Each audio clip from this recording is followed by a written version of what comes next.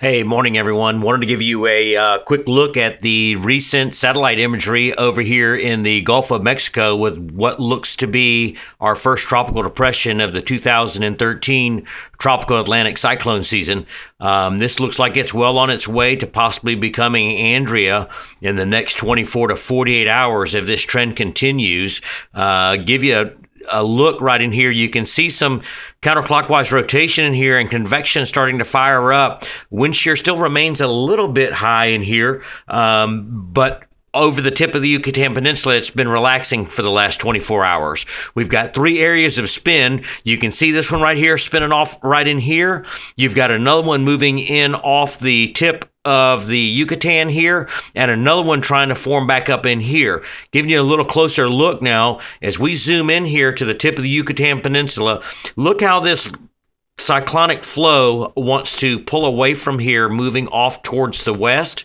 You see the convection firing up back in here to the southeast of that, but you can also see that same rotation trying to develop right in here off the tip of the Yucatan. If this can somehow tuck its way up underneath this convection that's firing and the low become closed, or this rotate back down and consolidate into one circulation center, we could see some rapid development into a tropical storm quickly before it moves off towards the northeast and up and out of here.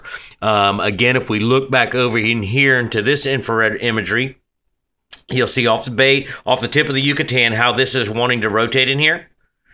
So this is the area that we'll be watching for the rest of the afternoon to see if any convection or any wrap can get in here. This would be the most prime location as wind shear is the lowest in here. And this is where it's dropped about 5 to 10 knots overnight off the tip of the Yucatan, and still a little high up here in the northern Gulf. But if this ends up relaxing this afternoon, we could see a tropical storm come up now, folks, up towards the Panhandle, towards the Big Bend area.